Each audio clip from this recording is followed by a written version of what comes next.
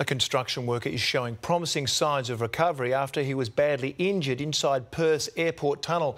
Josh Butterworth has been through hours of surgery that's replaced his jaw with a steel plate. Jacqueline Robson is at Royal Perth Hospital. Jackie, family members say he's responding to the sound of their voices.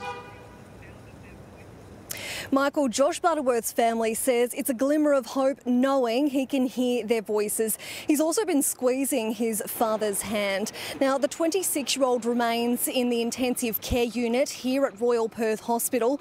The construction worker underwent a 7-hour surgery after the horrific incident involving that flailing compressed air hose on Saturday night. He suffered multiple broken bones in his face. Parts of his jaw has been replaced by plates and there was bleeding on his brain.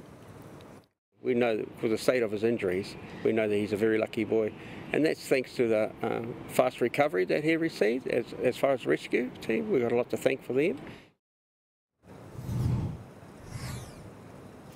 Now, it's an anxious wait for Josh to regain consciousness. It's only then when doctors will really know whether he's suffered any brain damage. Michael?